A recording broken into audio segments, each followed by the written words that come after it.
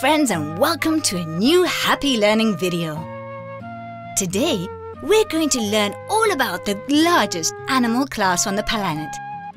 Introducing the arthropods.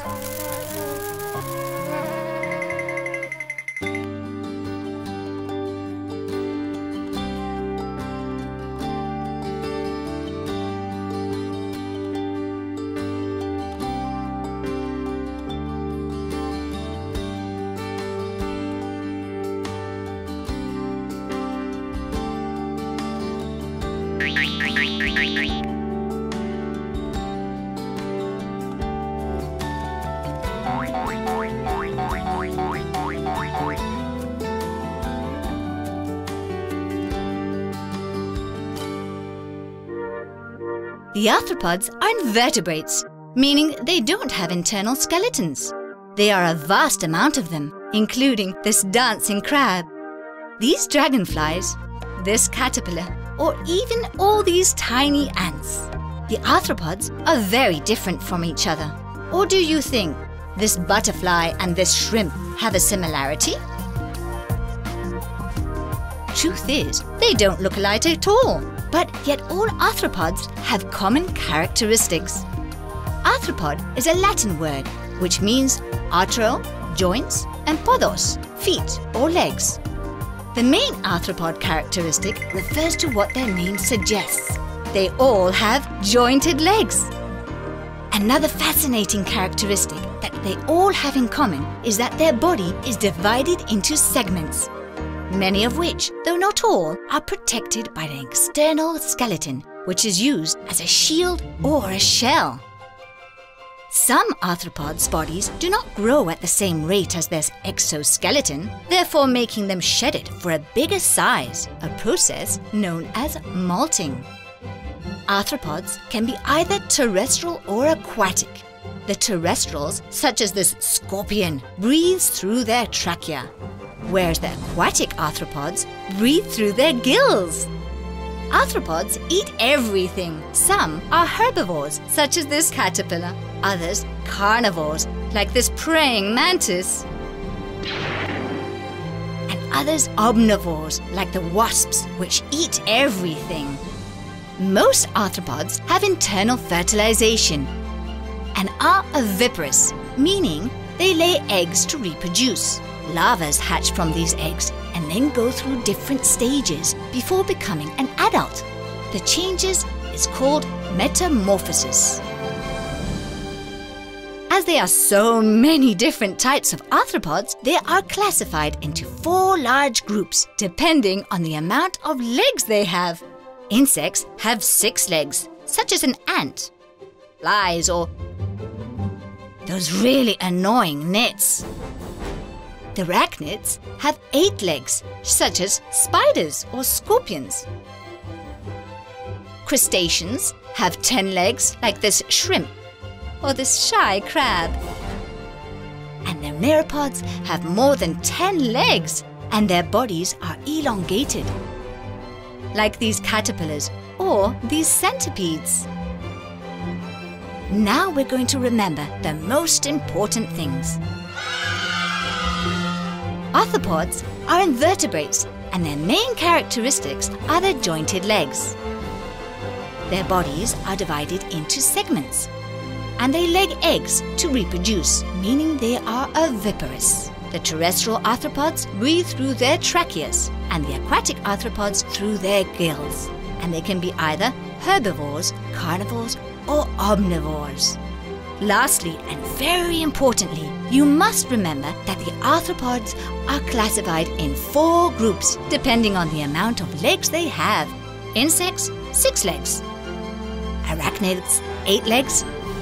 Crustaceans, 10 legs. And myriapods are those who have more than 10 legs and have elongated bodies. Well, that's everything for today, and now you know a little bit more about arthropods. Until the next video, my friends. Search us and subscribe to Happy Learning's YouTube channel.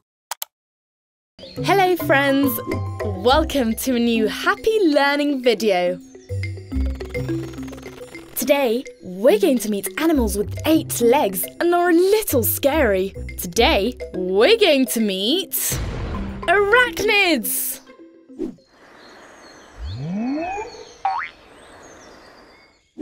Same as insects, arachnids are invertebrates and belong to the arthropods. But don't get confused. Arachnids are part of a different animal group than insects.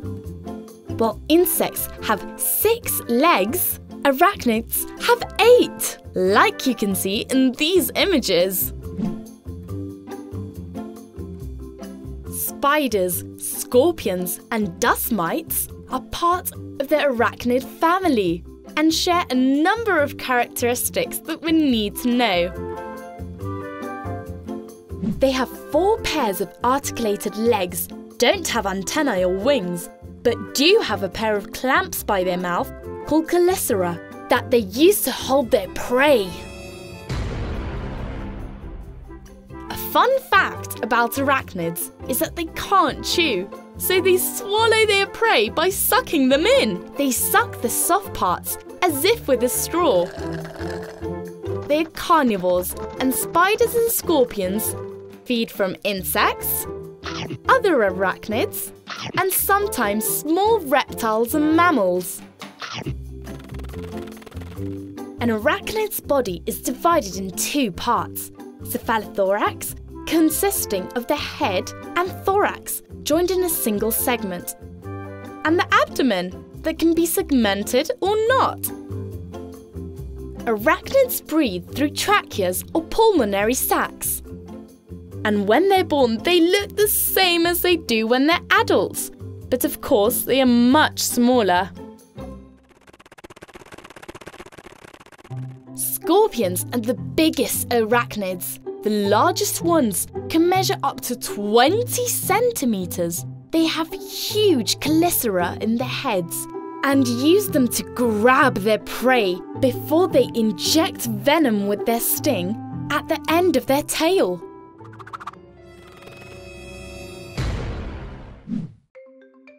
Spiders are the most popular arachnids, but also the scariest. Most of them are venomous, but very few are truly dangerous for human beings. The truth is, spiders are astonishing animals. Also, apart from being able to produce their famous spider web, they are able to hunt their prey in multiple ways. Look, look!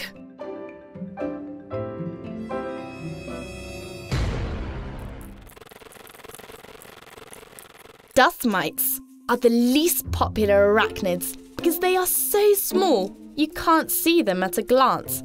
They are microscopic. But what is true is that they are everywhere. In every house, there are thousands and thousands of dust mites. Well, now we know a little more about arachnids. The truth is they're very strange and mysterious animals. But they're important for the balance of life, for this marvellous life. Goodbye, friends. See you next time. And don't forget to subscribe to Happy Learning TV. Search us and subscribe to Happy Learning's YouTube channel.